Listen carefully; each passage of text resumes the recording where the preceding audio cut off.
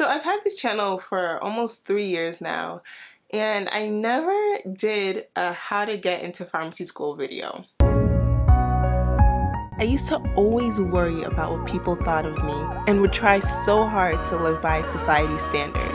Then I realized that I was created to be different, and regardless of what I did, I would never fit in. So I decided to follow my dreams instead.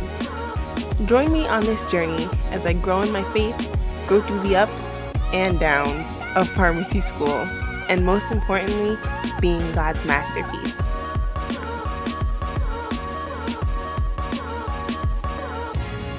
So the reason why I never made this video, and I'll be transparent with y'all, I just never felt like I was qualified enough to do that, considering like my PCAT score, and I applied late. I just didn't think I was allowed to make this video, but we know that those are just lies in my head, and so I was just like, I'm finally going to let y'all know how to get into pharmacy school. So you are excited, you figured out that you want to be a pharmacist, you want to go to pharmacy school, and now you're figuring out what are the next steps. Well, I hope that this video can help you with that. Wherever you are in your academics, the first thing that I will say is to look into some schools. You know you want to go to pharmacy school, great. Now, what school do you want to go to? And the reason why I say to do this first is because this can really help pinpoint what you need to do after. So when you figure out what school you're interested in, no one's saying that it has to be the school, but get a handful of schools that you're interested in applying to. The next thing I want you to do is to figure out the requirements for this school, the classes that you need, the PCAT score that they need, like everything. Like, what does the school look for and what will make you a good candidate? So once you make that list, I will encourage you to make a list of the PCAT score, the GPA, the courses that they require, and see like where you stand with that school so far. Not saying that your stats have to be exactly the same. Your stats can be higher, which is great, or your stats could be lower, which is fine. It's just a matter of figuring out like where you stand and what you need to do to move forward. The earlier you do this, the higher your chances of getting into pharmacy school. So I would say to do this really early, okay? If you're in high school, most times you've completed a lot of those course requirements, but if you haven't, I would look into, like, if you're a junior, this is perfect because then you can take those courses your senior year, hopefully. If you are a senior, not the end of the world. You could probably take some of those courses at a community college, but like if you're going into a 6-year program, oftentimes you have everything already set. Now, if you are already done with undergrad, if you already went through high school, like if you are applying to the PharmD portion of a program, because most programs are like 6 years, like my school is, but if you're transferring into the PharmD program, and I hate that word transfer, because you're not really transferring, you're starting the PharmD program, but if you're starting the PharmD program and you've done school elsewhere, this is really important to see if you have to take any more courses, because if you do, then you're going to want to definitely get those courses done, and you don't want to wait until you have to apply to the school, get into the school, then take those courses. So I would just encourage you to take those courses ahead of time, especially if you notice that it's a course in a lot of the schools that you're applying to. So if it's organic chemistry 1 and 2 and you haven't taken that yet, most times every school you apply to is going to need that.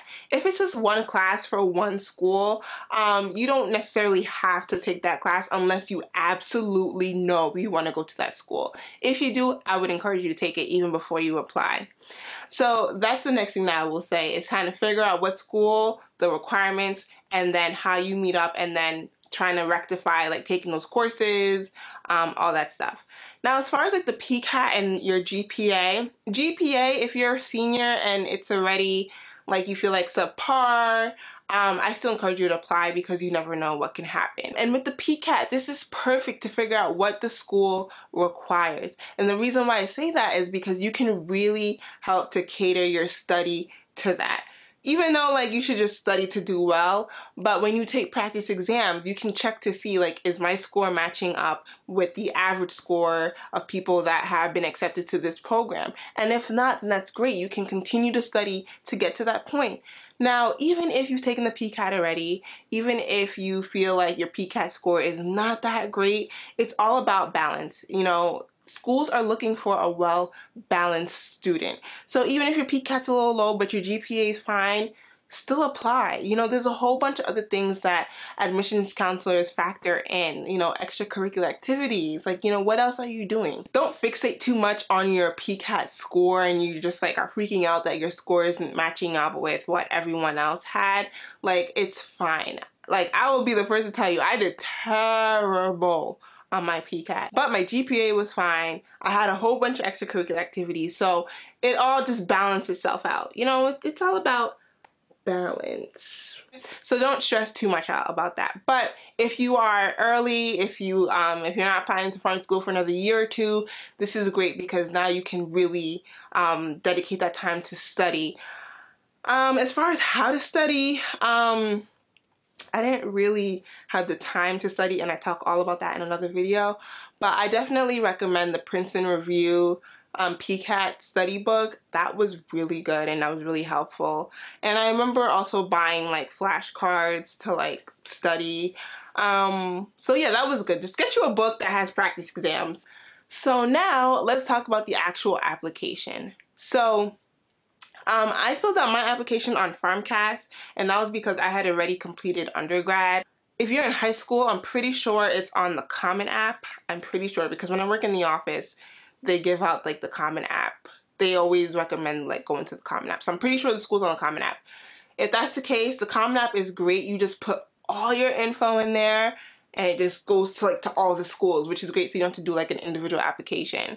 So hopefully like the pharmacy school you want to apply to is there, so you could just apply, fill it out, and you're done. Now, the hardest part of the application is the essay. Oh my gosh. Oh my gosh. When I tell you, I like struggled. I had to get help for my essay, like a lot of help. And like I'm just like so thankful because I was really struggling. And if you are struggling, there actually is help for you. There is a way to not struggle. So there is a site called the Happy PharmD, and I will put all the info in the description box below. So basically this resource helps you to write your personal essay, and it is great. I looked through this whole program and they do a really great job, and I was just like, I wish I had this when I was applying to pharmacy school. So you can check out the link in my description box. But honestly, at the end of the day, just be yourself. You know, try to, you know, steer. I know it's really hard to like talk about yourself and how am I going to fit everything in, you know, one essay. But you can do it. And just don't really try to like, you know, do what everyone else is doing, but just be you. At the end of the day, that's all the school wants, is for you to be yourself. So now you've applied, your application is in, and now you wait. While you wait, do not fixate on your email. Do not fixate on your mailbox. And I know that's hard because I did that. Like, I literally was just like, oh my gosh, like, oh my gosh. Oh, and I remember, like, my school was great. Like, they called me personally to congratulate me on my acceptance. So, like, I felt so special. So, you're waiting. You're waiting and you're waiting. And then, hopefully, you will get your envelope, you will get that email or that phone call letting you know that you've been accepted into pharmacy school. But if you don't, it is okay. For some of you, you applied to multiple schools, like you still just have to wait and hear back. And if you get rejected, it is fine. I have a video talking about all about getting rejected from pharmacy school because I'll be honest, I applied to 2 schools and I only got into 1. But all it takes is 1 school. Remember that. So don't be discouraged. Don't be upset when you don't get into a school. Like, it's going to be fine. When it comes to like picking a school, make sure you're picking a school that you like. You're gonna be at this program for 3 to 4 years. So you want to make sure that you're at a school that you are comfortable with, that you like, and you're not just there just because you, I don't know, just because. But location is everything. Do you like cold weather? Do you like extremely hot weather? Like, do you want more of like a big campus or a small campus? Like, do you treasure diversity? Like, these are the things that you have to think about before starting your program. You don't want to just go to any school. You want to make sure it's a school that's the perfect fit for you, because that's going to really play a big role in how well you do. So I would definitely encourage you, when you are trying to figure out which school to go on tours. Ask a lot of questions. Ask students questions, because they will be honest with you. At least I am. When people ask me questions, like, I'm straight up, because I know what it's like to have to pick a school, and I really want to make sure that students have all the information necessary to pick the right school for them. So don't neglect, the location, and don't neglect the school. Don't be so focused on a name. Don't be so focused on a name. At the end of the day, we're all gonna have PharmDs. People are not gonna be like, oh yeah, she's the girl with the PharmD from this place and this place. No, we're all gonna be Dr. So-and-so PharmD. So don't be fixated on names, because you don't necessarily have to do that. Go to the school that you like and that's best for you. So before getting accepted, schools will reach out for interviews. I talk all about the interview process in a whole nother video. I'm sorry to be that person to be like, oh, go watch this video, but I just don't want to be redundant for the people that did watch the video. But I will just say, in your interview, be yourself.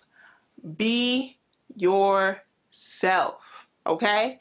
Don't try to be the person that you think that they want you to be. Nope, does not work. Be yourself. Know why you want to go to that school. Know what interests you, because they don't want you just to say, like, I want to go here just because it's a good school. Well, why? What brought you to this school? How did you even come across this school? What made you apply? Like, be specific, because the school is really going to like that, and they're going to see that you put in work and that you have a desire to go there. So definitely be yourself and know why you want to go to that school. So I think that's pretty much it.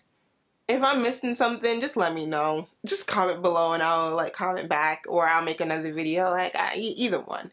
So I hope this video was helpful, and I hope it provided you with some tips and tricks to prepare for pharmacy school. This is kind of just a very broad video. I do specific videos for each of the things that I talked about, and I will link them up here in the description box, so you can go to that specific one to get all the information that you need.